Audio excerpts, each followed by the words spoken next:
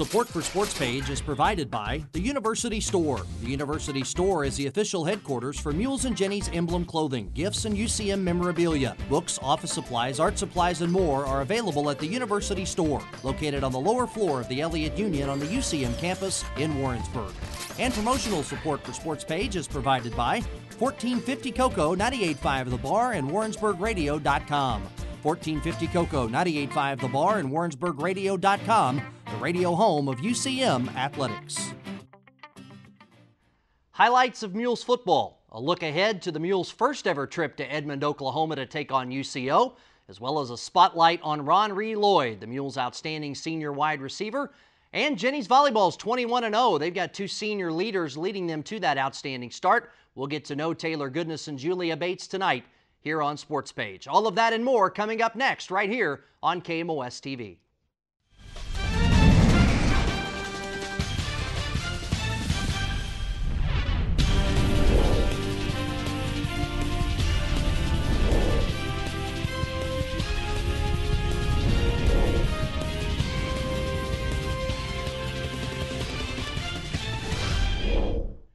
Hello again, everybody. Thanks for watching the University of Central Missouri Sports Page. I'm your host, Shawn Jones. It's a busy time for UCM Mules and Jenny Sports, so let's get right to it. Well, Mules football has faced a difficult schedule so far in 2013. They faced three teams ranked in the top 10 in the nation. Their opponent's overall record heading into last week, a sterling 26-5. The challenge was big last Saturday. It was blackout day at UCM as the Mules hosted the 10th-ranked Pittsburg State Gorillas. Let's take a look at the highlights. It was a gorgeous day for football. The Mules, a team that so far this year had not turned the football over, just 2 offensive turnovers on the season entering this football game, and there Hayden Hawk throws one over the middle, and one of the best players in MIAA history on defense, Nate Dreiling, with the interception. So an inauspicious beginning for the Mules. It sets up the short field for Pitt State and their outstanding 6'3", 220-pound quarterback, Anthony Abanoa, running the option into the end zone. 15 yards. We played about 2.5 minutes, as you see there, and Pitt had the 7-0 lead. The game kind of went back and forth as both teams settled in a little bit in the early going. The Mules taken off the field by the Pitt defense, and then there you see the Mules doing the same. Ramon Hunter batting a ball into the air, and Adrian Perricone with the interception. That stops Pittsburg State. That sends the Mules on the drive. The Mules, a team that known for their passing propensity in 2013. Pretty solid drive, but they come up empty with a turnover. There you see Josh Steinert with the sack. And the Mules once again get the football back. How about this pass down the sideline from Hayden Hawk to the speedy Levance Taylor, and the Mules are on the move. At this point, the Mules are down 7-0. It seems worse, but then Hayden hits Tristan McClellan for the touchdown. That's a 71-yard drive for the Mules, and we are tied at 7. There's Ronrei Lloyd. We'll spotlight him later tonight. He's been one of the top receivers in the country so far this season. Hayden Hawk shows his ability to move his feet, get the first down there, but the Mules not able to cash in. Again, turning the football over. A couple of rare interceptions in the first half. The Mules, though, get another stop. Get the football back. How about this pass? Timing pattern, right side. It's Hayden Hawk to Ronrei Lloyd. Couple of stiff arms for good measure. 73 yards to the end zone. And the Mules on a 14-0 run after the extra point. And they battled back in a big way. Kind of stunning Pitt, leading 14-7 at that point. Pittsburg State, though, ranked 10th in the country, undefeated. The fastest player in D2 right there, John Brown, moving the Gorillas down the field. John Brown into your living room. The Gorillas have tied it at 14, 1 minute to go in the half. Well, the Mules not able to field a short kick. Pitt recovers at the 33. They march down, and there you see Anthony Abanoa to John Brown just kind of hanging out down at the 5-yard line, and all of a sudden Pitt State is knocking on the door. And they will answer right here. Backdoor pass to Connor Combs, their tight end, and all of a sudden Pitt State in 54 seconds scores 14 points. They take the momentum and a 7-point lead into the locker room. There's third quarter action. Ian Tolson with the catch, his first of the year. Play action for Hayden, throwing it over the middle. Good catch there by Ronrei Lloyd. 176 receiving yards on the day, his 5th straight 100-yard receiving contest in a row. But Pitt State, a tough team. They've got the big tight ends. There's Connor Combs, caught the touchdown in the first half. Pitt trying to make it a 3-score lead, but a fumble.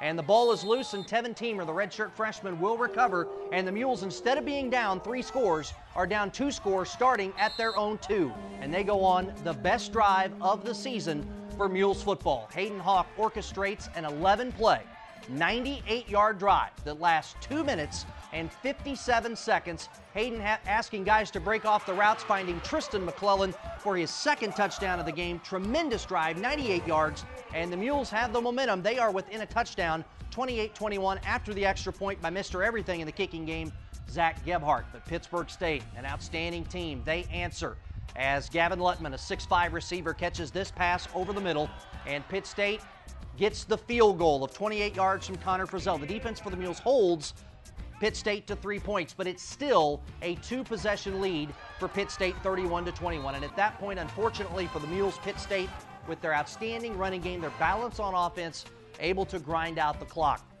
You see Jeff Siebold, 2nd in the nation in scoring touchdowns, heading into this game almost with 1 there. Pitt State gets down to the 1, just a few seconds left. Tim Beck, the outstanding coach for Pitt, led him to a national title 2 years ago. Very classy move, takes a knee, and the Mules fall short in this one. Another great effort, but coming up just short as they fall by the final score of 31-21 in this game. Despite the loss, still some outstanding performances for the Mules. Ricky Spratley from St. Louis de Smet had 13 tackles and a forced fumble. Ronrei Lloyd, again, his 5th straight 100-yard receiving game, 176 yards. That's 8th best in single-game history for UCM football. Tristan McClellan, his 1st year in the program, he has 2 touchdown catches. And Adrian Perricone had an interception, a sack, and 5 tackles for the Mules, who are now 2-4 overall, 1-4 in the MIAA. Well, it was certainly a front-loaded schedule for Mules football. Those opponents, again, starting out with 3 nationally ranked teams, 3 teams that traditionally compete for MIAA and even national titles. The schedule does flip a bit in terms of the opponent records now as the Mules get set for their final 4 games. And ironically, if the Mules can find a way to win those 4 football games, they will have a better season than a year ago, in a season in which the Mules rebuilding with young talent, just 1 senior playing on offense, a couple of seniors playing over on the defensive side. Last year, down this 4-game stretch, the Mules lost a couple of games. Quite honestly, they probably felt like they shouldn't have. Last year, a very strange game against this week's opponent, the Central Oklahoma Broncos. It wasn't homecoming last year, it was home staying. It took 2 days, a lightning delay on Saturday. The game was started. We went to day 2 with the Mules down 10-6. They restarted play on Sunday. Mules went on a terrific run and won 47-17. We go down to Edmond, Oklahoma Saturday for a 1 o'clock kick at gorgeous Wantland Stadium in Edmond, a northern suburb of Oklahoma City. The Broncos are sitting there at 0-6. They have played the toughest schedule in college football, period. 5 straight nationally ranked opponents for the Broncos of UCO. Their opponents' combined record, an amazing 35-1. So yes, they are 0-6. No, they have not been as close as the Mules have been so far this season. But they do have 2 of the best players in the country. Joshua Birmingham, their tailback, a Harlan Hill candidate. That is the Heisman Trophy of NCAA Division II. They also have wide receiver Marquez Clark. He signed with Kansas State. He ended up at UCO. He is an amazing talent, 251 all-purpose yards per game. That leads Division II. So the Mules, a team that feel like they should be able to go into Bronco Land and get a win this Saturday, but a lot of talent on that UCO team. The one thing they have done that has really hurt them, they have turned the football over. They are -10 in turnover takeaway. So for the Mules to have success this Saturday down in Edmond, Oklahoma, they are going to have to do something that sounds so simple, but it's difficult in the game of football, and that is they cannot turn the ball over. Again, heading into last week, the Mules just 2 offensive turnovers, but they had 4 big ones against Pitt State. That is not going to work on the road at UCO. The other thing the Mules need to do, take it away. The Broncos have tried to give it away on several occasions this season. And, of course, the Mules last week had a couple of big takeaways. They're going to need that to continue this week. And another thing I think very important for the Mules, they've had a few bugaboos in special teams. They're going to have to clean that up this week on the road against arguably the best 0-6 team in the country in Central Oklahoma, facing 5 nationally ranked opponents, but 0-6 nonetheless. So an opportunity for the Mules at 2-4, 1-4 in the league, close to those top teams, but not quite there. An opportunity to right the ship, get a victory, start a win streak, head home to homecoming in 2 weeks against Northeastern State with some positive momentum. That's a 1 o'clock kick Saturday in Edmond, Oklahoma. The Mules and the Broncos, first ever trip for Mules football to Edmond in 118 seasons of UCM football. 1 o'clock for the kick, 11:40 a.m. airtime on 1450 AM, 98.5 The Bar FM, and on your smartphone or on the internet at warrensburgradio.com. Well, as I mentioned, just one senior on the Mules offense. That is Ronrei Lloyd. He is having a special season. 5 straight 100-yard receiving games for the lone senior on that offense from out of Pittsburgh, Pennsylvania. We're going to get to know Ronrei coming up next right here on Sports Page.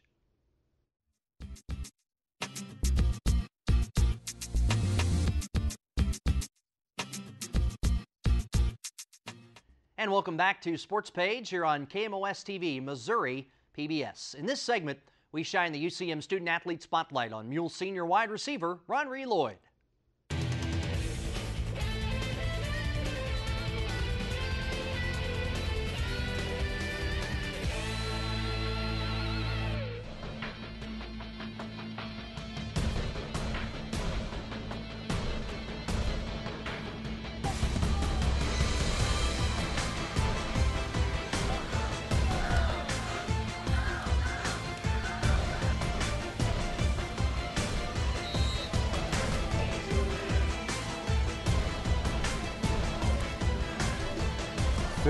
Six years old. There was this football coach from my little league, and like he used to be in my neighborhood. He seen me around. I really wasn't doing nothing, and I guess one day he told my mom that like if I don't get on the football field the next day, then him and my mom was gonna have a problem. And eventually I got on the football field, and it turned out for me. Mentors. One mentor that I had, he's not an athlete. He's a family figure.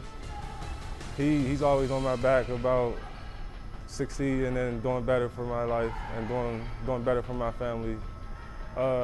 Football-wise, I'd probably say I look up to like Larry Fitzgerald, Calvin Johnson. I like Larry Fitzgerald because like the way he carries himself, and he's the Heisman Trophy winner, so he got a high standard for himself. I just try to be a little like him. It was a long road for me. I went to a junior college, could have went Division I, and grades wasn't that good. And the quarterback, Coach Smith, he was starting quarterback last year. We kind of got in touch, and he got me connected with Coach Lambo. I talked to Coach Lambo, and Lambo was one of the reasons why I chose to come here. He's a cool guy, cool coach, and if anything, I just wanted to be around a coach that respected me and had high standards for himself. Coach Lambo, he's my favorite coach. If I ever need anything, I'll go to him, and if he can't help me, he'll point me in the right direction. All of our coaches is good. All of our coaches, I like all my coaches. The difference between this year's team and last year's team, we're strong-willed. A lot of us hang around each other off of the field, and like if you're together off of the field, you start to build a stronger unity of each other. And when we get on the field, more trust comes with staying off of the field. Last year, I'm not sure how many seniors we had, but we did have a lot of seniors. But we also got a lot of young players on our team, and with the young players having years in a program, like everyone's kind of like on the same level. This semester, I spend a lot of time in the library. I got to stay focused and really worry about my grades. But when I do got some spare time, I like to play the NBA 2K, and a lot of players on our team play that game, that or either Madden. So usually a few players will get together and have like a tournament and try to see who's the best, more of a competition thing. Personal goals for this year, just strive to be the best I could be. I would like to be a 1,000-yard receiver. I wasn't last year, I was close, and right now I'm on the track to be a 1,000-yard receiver. Another personal goal would probably just be doing my best in school this semester, getting the highest grades I probably ever got, GPA-wise. That's it. Right now, we're still trying to find our identity. We are a good team, no doubt about that. We just got to continue to work and go out every game playing and doing what we are capable of. It really just started this year. The game against our second game, I started taping up all white, using all white bands, white gloves, and I just try to do that every game just to stay on the safe side. I would probably say we're more of a go-get-it team this year. Like our coaches expect a lot from us, and we expect a lot from ourselves. And like our coaches know we can be the best. We just got to go out there and prove to them, our fans, the whole Division II, and more importantly, we just need to prove to ourselves that we can do this. Something we need to do to like really hit our peak into the year is just be confident and go into every game. Our offense need to score 45 to 50 points. We can do it. We're capable of it. Our defense is good. As long as they keep doing what they're doing, we should be all right.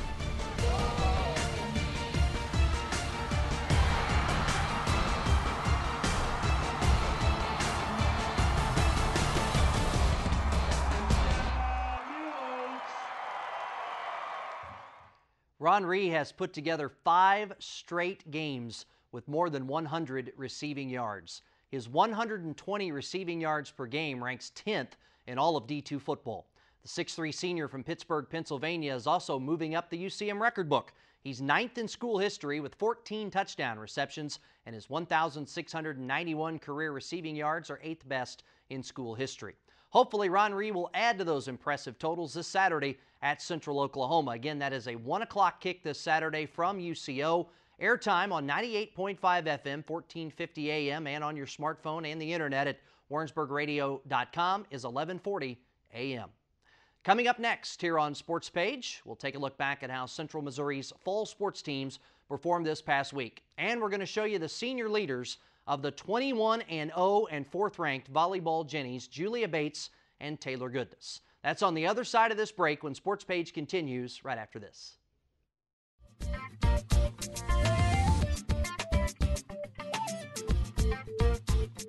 Once again, thanks for watching Sports Page here on KMOS-TV.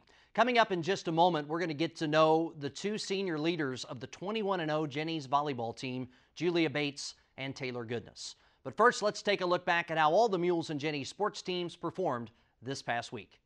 And we start with the Jennies volleyball team. They stayed undefeated. The Jennies went down to Joplin to compete in the Missouri Southern Invitational Crossover. The Jennies bested Arkansas Tech 3-0. Carly Soika, the sophomore from Blue Springs South, an outstanding match with 12 kills and 4 blocks. The Jennies really put it all together on Friday against Southwestern Oklahoma State.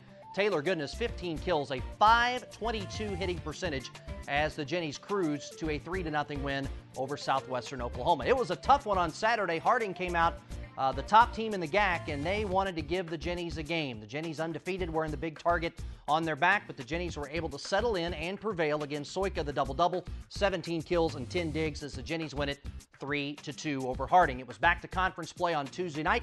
Northwest Missouri, outstanding team, a scrappy team. Again, the Jennies, everybody's getting their best shot right now. The Jennies go up there and get the 3-1 win. It was a hard-earned victory. Becca Blaze from out of Chesterfield, a freshman with 15 kills. Annie Riley, the sophomore from Overland Park, 26 digs. 4 service aces for the Jennies, who remain undefeated at 21-0, 7-0 in the MIAA, ranked 4th in the nation this week. But when you take a look at the Central region where the Jennies play, number 1, number 2, number 4, 8, 12, 15, and so on, all from the Central region. So the Jennies in the toughest region in the country, but perfect so far at 21-0. Well, when you talk about streaks, all the great ones unfortunately come to an end at some point. Jennies soccer had a big streak, 48 games in the MIAA in the regular season without a loss. It was snapped this week, falling 2-1 to Missouri Southern, but what a streak if you really think about it, going back to 2008 for Louis Theobald's program without losing in the league. That is just remarkable. Credit to Missouri Southern for snapping that skid. Also credit the Jennies, who bounced back in a big way on Tuesday night Stepping out of MIAA play to host a regional rival in Rockhurst, Julie Ireland from Lake St. Louis scored both goals for the Jennies, including the golden goal in overtime as the Jennies beat Rockhurst 2-1. So the Jennies are now ranked number 24 in Division II. They are 8-2-2 overall, 4-1-1 in the MIAA.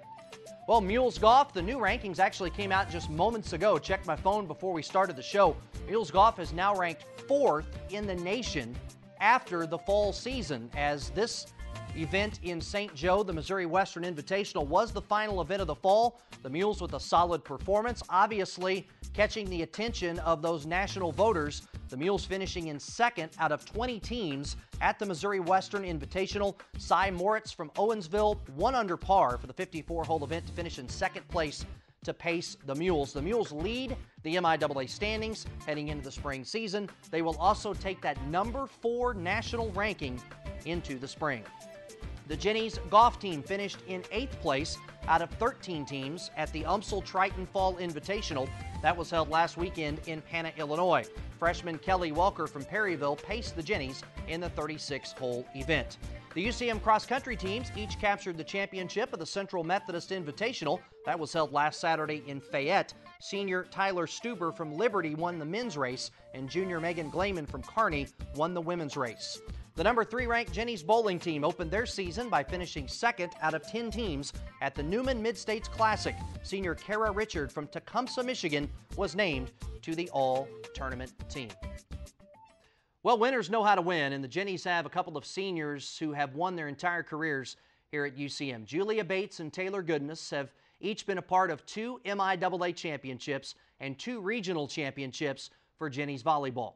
In their senior season, they have the Jennies 21-0 and ranked number 4 in the nation.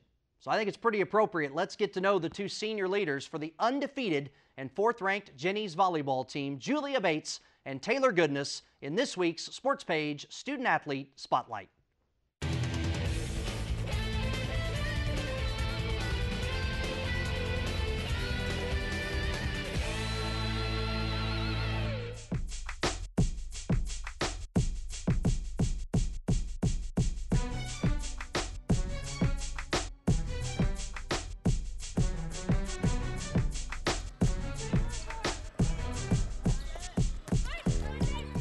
Well, we still have a few new players this year, but we still have a lot of returners, and I think that our chemistry has built so much over the year, so that's really helped us play as one whole team.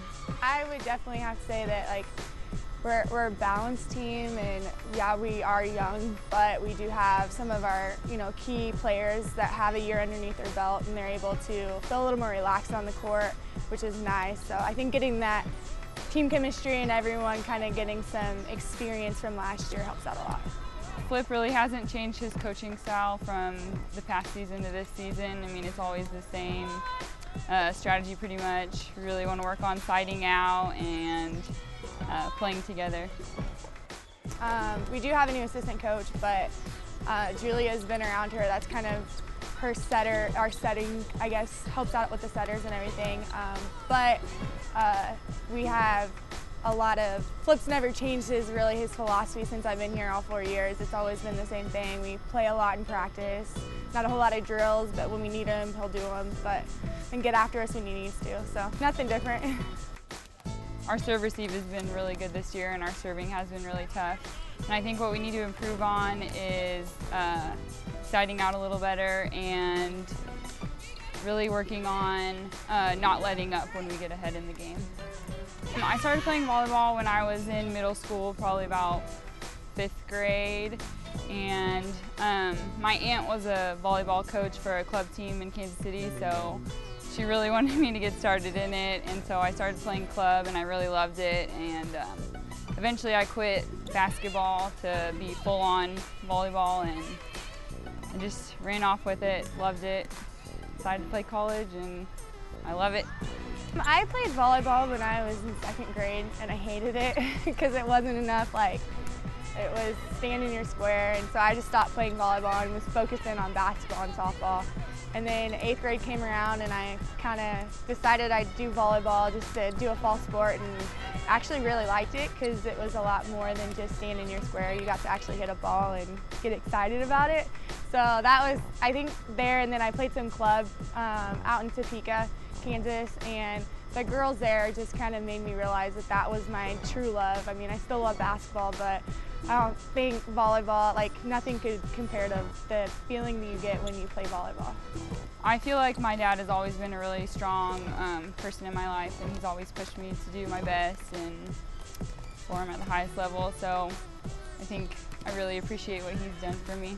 It's definitely my father. I mean, both my parents are, a big pusher, but my dad's always been the one that's always been, if I was pitching when I was little, he'd be my little catcher, and and he's been my biggest inspiration, especially this year. He was diagnosed with cancer, and just seeing him fight through it made me realize that I can fight, just as well. And I think that's probably been my biggest motivational person throughout this whole process. Funny story, actually, when I came on my visit, it was blizzarding, and so I didn't really get to visit the campus much. I took probably 10 steps on campus, and then the assistant at the time was like, well, let's turn around because it's snowing really hard. And I was like, okay. And when I had my coaches meeting, I really loved it. I loved the coaches, and I thought this was the right place for me. So that's why I chose Red. I came on a visit my junior year of high school. I had gone to another school before that, or 2 schools before that, and it was just my dad and I. We came here, and it was a beautiful day, actually a week after Julia, and it was 80 degrees instead of a blizzard. And I got off campus and I called my mom and told her I wanted to do school here because it just felt right, and she thought I was crazy, that it was like, oh, it's just a, yeah, right, you need to figure it out first and think about it. But I just knew the second the coaches, everybody, the girls were super nice to me and everything, and it just felt right. Cliff has always been like a second dad to me. I mean, he is the epitome of a father through the good and the bad. And I think he's been a great role model for me also. He's fun. He's a lot of fun. I mean, Julia said it too. He's like a father figure to every single one of us. I think that's the first thing that comes to our minds when people ask us about him. He's real laid back, and he's easy to, if you ever have a problem, you can go up to him and talk to him about it. I mean, we've had some problems since I've been here, and he's been the first person to been like, let's get this figured out. And I think a lot of coaches are not willing to help out as much as he is, and it's really cool that he steps up and takes that place for us. Our fans have been great this season, and I hope that they can keep coming out and showing their support. I mean, it's awesome to see all the fans that come to the games, and we love it being loud in here, so keep coming. Couple of great role models, great student athletes right there, Julia Bates and Taylor Goodness. They have each earned All-MIAA honors 3 times in their careers, with Bates twice earning All-American accolades. They've been a part of 2 MIAA titles and 2 regional championships at UCM. And in their senior campaign so far, they've led the Jennies to a 21-0 start and a number 4 national ranking. In just a moment, we'll tell you where all the Mules and Jennies are competing this weekend as Sports Page rolls on after this timeout.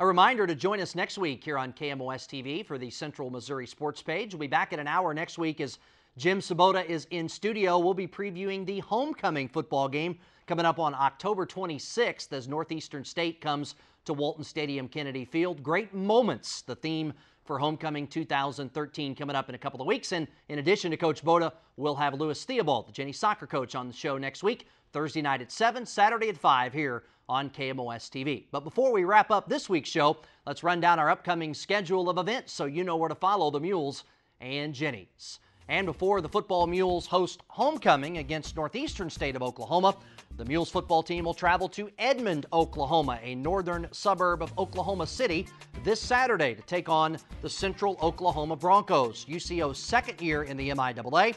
The Mules have played football for 118 years, but this is the first trip for a Mules football team to Wantland Stadium in Edmond. Kickoff is set for 1 p.m. on Saturday from Wantland Stadium on the Central Oklahoma campus. We'll have the broadcast for you on 1450 AM, 98.5 The Bar FM, and via the internet at warrensburgradio.com beginning on Saturday at 11:40 a.m. You can also go to AmericaOneSports.com and watch the webcast. It is a pay-per-view webcast of the game again at AmericaOneSports.com.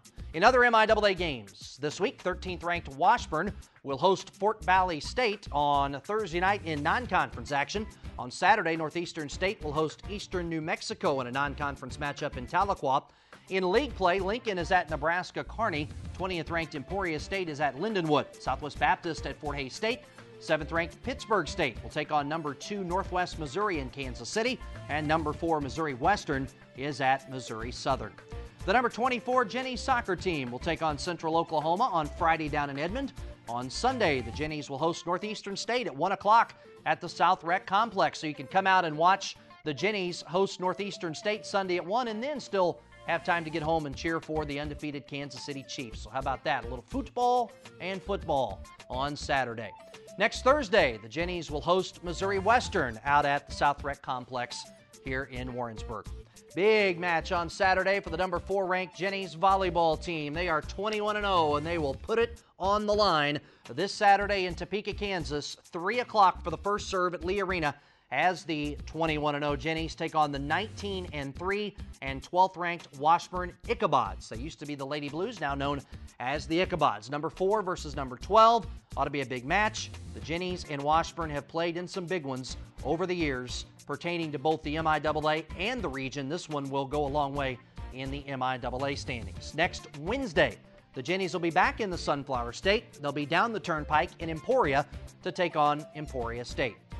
The UCM cross-country teams are idle this weekend as they prepare for the MIAA Championships coming up on Saturday, October 26th in Pittsburgh, Kansas. And the Jennies golf team closes out the fall portion of their season next Monday and Tuesday at the MIAA Fall Preview in St. Charles. And that's it for another edition of the Central Missouri Sports Page. To keep up with UCM Sports, a reminder to check us out at UCMathletics.com. We'll be back with you on Thursday night at 7 as Mules football coach Jim Sabota and Jennies soccer coach Louis Theobald join us. That's Thursday nights at 7 and Saturdays at 5 for Sports Page. Thanks for watching tonight. Till next week, for our entire crew, this is Shawn Jones saying thanks for watching Sports Page here on KMOS-TV, Missouri PBS.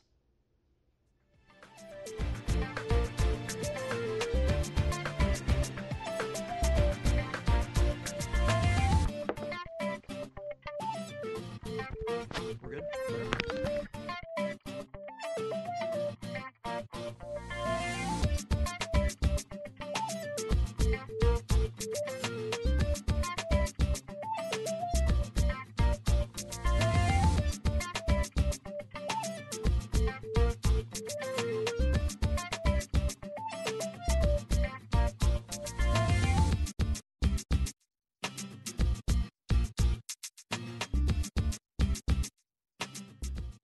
Support for Sports Page is provided by Union Station, Crossroads to Technology, a one-stop shopping source for technology needs, campus-compatible computers, software for Mac and PCs, and much more. Located on campus on the lower floor of the Elliott Union in Warrensburg. Union Station, Crossroads to Technology.